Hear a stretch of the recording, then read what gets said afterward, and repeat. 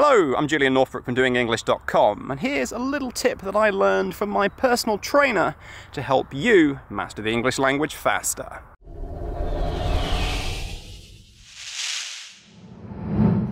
Man, it's a beautiful day out here today. Whew. If you run, you probably enjoy running as much as I do. And if you do run, do you do interval training? Because if you do, you probably hate it just as much as I do. Today is my relaxed, just take an easy run day. So today I'm not doing interval training, but once a week, my PT has me doing it. The way that it works is pretty simple. It's 1 minute flat out running, followed by 3 minutes of slow, relaxed jog. And that all probably sounds pretty easy, right? I mean, you've got 1 minute of pain, but then 3 minutes of slow, relaxed running. Yeah, you're wrong. It's actually 1 minute of long, crippling pain, followed by 3.5 minutes of trying desperately to breathe while not throwing up.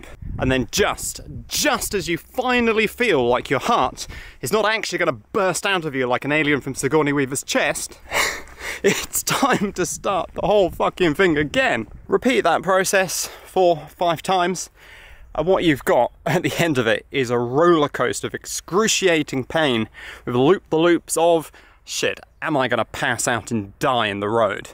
Thing is though, as agonizing as it might be, as much as I might hate doing it, I'm going to keep on doing it. Why?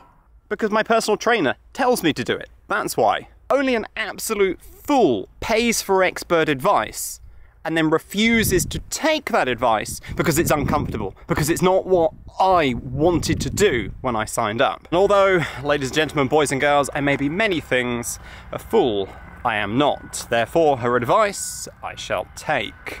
And if you are struggling to improve your spoken English, I right here am the expert you need to listen to. Head over to doingenglish.com, enter your email address into the box provided. I will send you every single day at 8 AM Island time an email directly from yours truly, packed with all kinds of tips and ideas for mastering the English language fast.